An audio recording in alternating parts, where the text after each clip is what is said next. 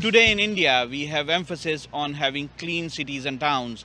Korea has already achieved this goal, and India can learn a lot from the experience of Korea in this respect.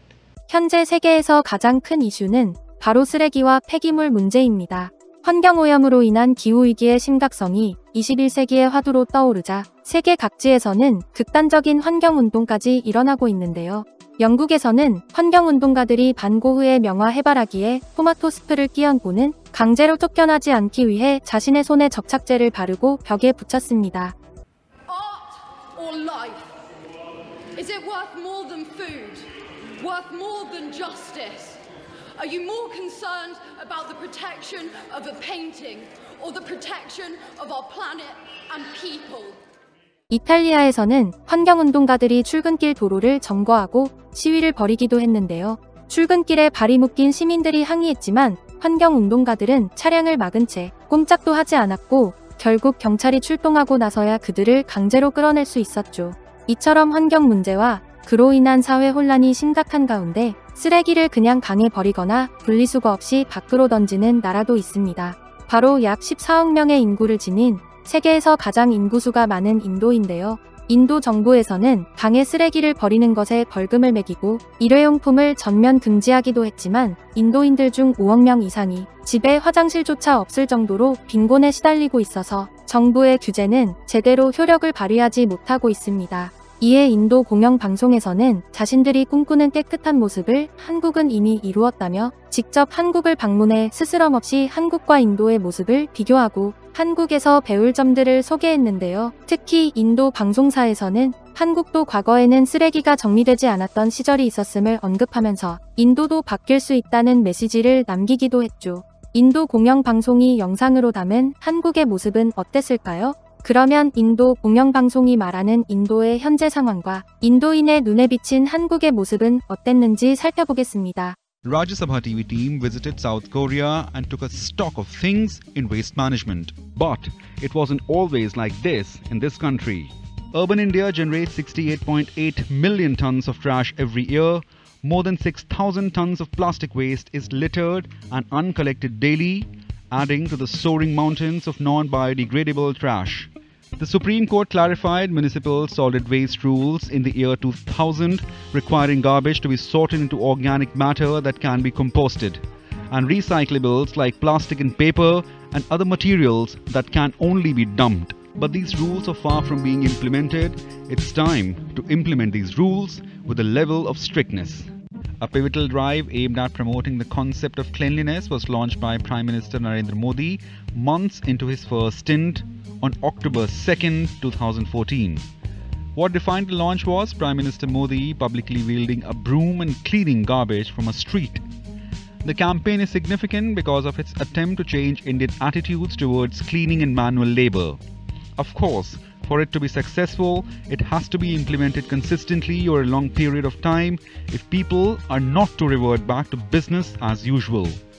Why is it necessary to change the attitude of Indians towards cleanliness? Because this attitude for long had led to lack of sanitation and cleanliness in India, if not poverty.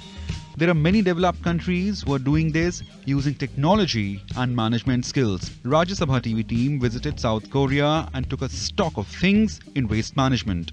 South Korea, which once recycled 2% of its food waste, now recycles a whopping 95%.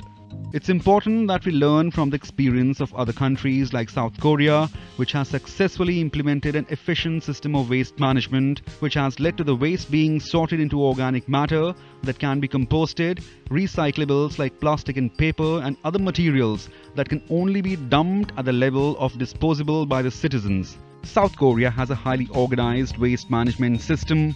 Waste disposal and recycling policies set by the Ministry of Environment and garbage collection is organized at a municipal level. Household food waste, recyclables, non-recyclables and large objects are disposed of separately. Following this system is mandatory in South Korea. There are strict penalty charges for non-compliance and rewards for reporting non-compliance. But it wasn't always like this in this country. The mouth-watering array of side dishes that accompany a traditional South Korean meal. called banchan, are often left unfinished, contributing to one of the world's highest rates of food wastage.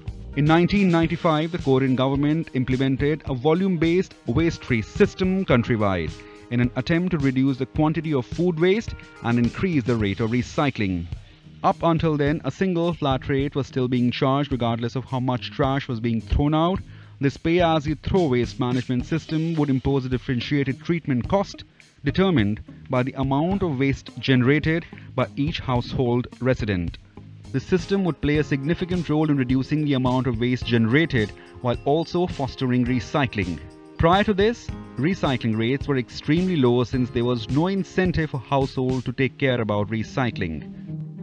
Korea has been able to manage the disposal and the recycling of its waste. The key to this is segregation of various kinds of waste at the very primary level. This is just a waste, paper, bottle, can, plastic bottle, and some plastic bag. And then the yellow one is specifically for food. Large waste objects such as bicycles and televisions will be collected if left in general collection area with the correct large object disposal sticker attached to them.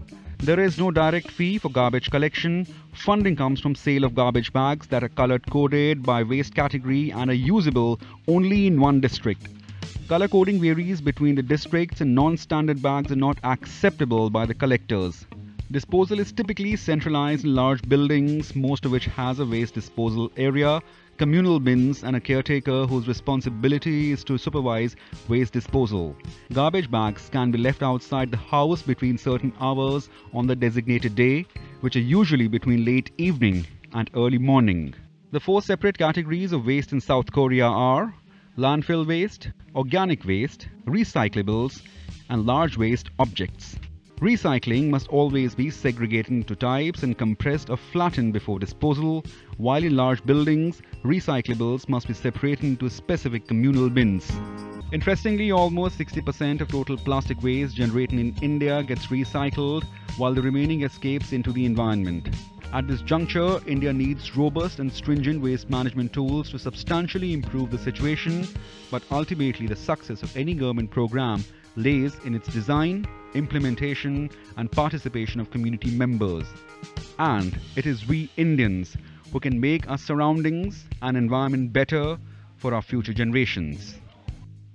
Today in India, we have emphasis on having clean cities and towns. Korea has already achieved this goal. The reason behind this is an efficient waste disposal system, and India can learn a lot from the experience of Korea in this respect. 우리나라는 쓰레기의 80% 이상을 재활용할 뿐만 아니라 쓰레기 분리수거로 국내 총생산의 2%를 쓰고 있어 세계 1위를 다툴 정도로 분리수거와 재활용이 잘 되는 나라인데요. 그럼에도 우리나라는 더욱 더 체계적이고 효율적으로 분리수거와 재활용하기 위해 끊임없이 노력하고 있다고 합니다. 군사나 경제 등 강대국을 나타내는 분야가 아닌 재활용과 같은 시민의식과 환경 부분에서도 우리나라가 우수한 모습을 보이고 노력하고 있다는 것이 정말 자랑스러운데요. 그러면 이 순간에도 깨끗한 한국을 만들기 위해 고생하시는 많은 분들에게 감사 인사를 드리면서 오늘 영상은 여기까지 하도록 하겠습니다. 영상이 마음에 드셨다면 구독과 좋아요, 알림 설정 부탁드립니다. 시청해주셔서 감사합니다.